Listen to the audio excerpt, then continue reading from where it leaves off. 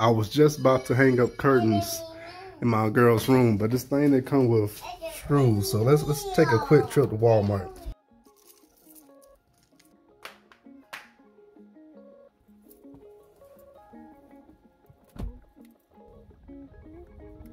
If you shop at Walmart and use Samsung Pay, you done figured it out by now that it seems like Walmart is blocking Samsung Pay. I think Apple Pay too. But I found alternative or solution to this problem.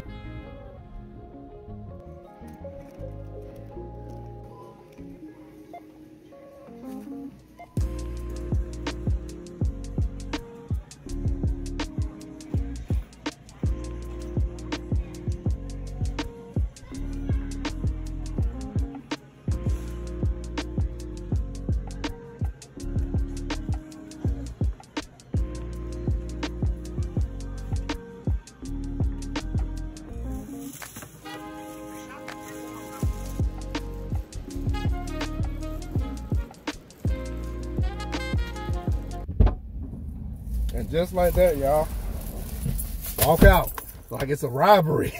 You don't have to touch anything besides like scanning the items if you're going through the self-checkout. It works simple. So this is Walmart Pay. I wanted you to see it for yourself, because I know this video comes off as like a sales pitchy type feel, but that's not what I'm trying to do. Like I'm honestly somebody that doesn't like take my wallet with me. I don't have my wallet with me right now. So now you see how it works. If you're still watching this video, if you haven't clicked off by now, it's easy to get, it's free to get, of course. You know, but the thing I gotta tell you, it's not in the Walmart. It's not like a Walmart Pay app. It's in the Walmart app itself. So you download the Walmart app. You know, if you don't have an account, go ahead, sign up for an account. You know, the account is free. Just put in your email, make a password, all that.